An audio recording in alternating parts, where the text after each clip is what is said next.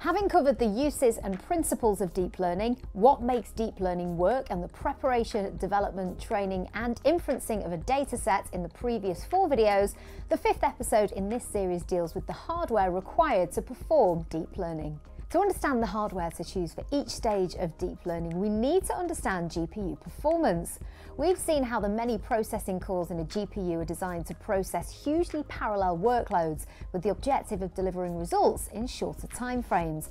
However, there are a number of factors that can define how quickly you can see results. The primary one being accuracy of the results required, or precision. Precision refers to the number of decimal places in any given result. If you think about a score out of 10, 2 people could get 8 out of 10. There's nothing between them, but add a decimal point such as 8.2 and 8.7 out of 10, you have more precise results. Add another decimal and you have even more precision. Having more decimal places to represent each number gives scientists the flexibility to represent a larger range of values, with room for a fluctuating number of digits on either side of the decimal point during the course of a computation.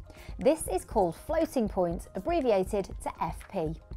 Within GPU specification sheets, you'll see terms like FP32, FP64 or FP16.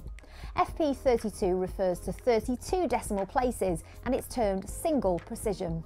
FP64, twice as precise at 64 decimal places, is called double precision, and FP16, being half as precise, is termed half precision.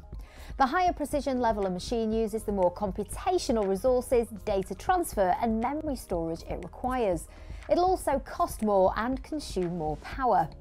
Once a model is trained and ready for inference, obtaining results from a new data set, precision is often lowered, still to 8 or even 4 decimal places.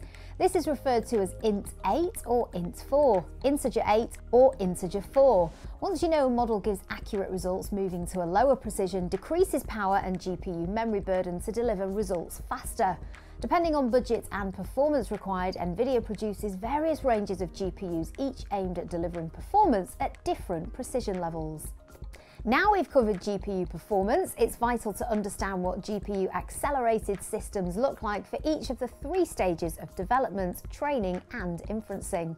As SCAN is an accredited NVIDIA Elite solution provider, you can be sure all our systems are tailored to meet the exacting demands of each stage. As we've previously mentioned, AI development is best done on a workstation containing 1 to 4 NVIDIA GPUs. Depending on budget and how fast you need to work, multiple GPUs will allow several models to be developed together. SCAN offers either DevBox Pro devices featuring NVIDIA GeForce RTX GPUs or NVIDIA Data Science Workstation devices based on NVIDIA Professional RTX GPUs, each created with NVLink technology to kickstart the deep learning process, and access to frameworks from the NVIDIA GPU cloud is included. For the training phase, this is best carried out on more powerful server hardware containing 4 or more GPUs. There are a number of options here, including SCAN's own NVIDIA EGX and HGX reference architectures, or the NVIDIA DGX range of all-in-one AI appliances. These can be configured with either NVIDIA RTX GPUs or the latest A100 Ampere-based GPUs respectively. All these models include NVLink and NVSwitch technologies to get the most from your GPUs, because, as we've seen, the more powerful the training hardware is, the faster your final model will be ready for inferencing.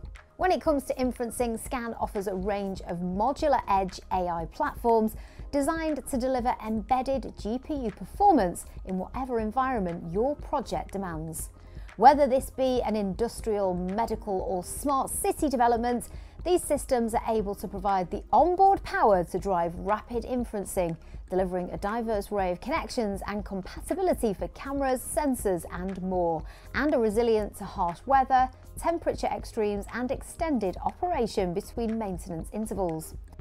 So now we've covered the hardware used in deep learning, why not watch the last video in this series that explores the surrounding infrastructure, the SCAN AI ecosystem.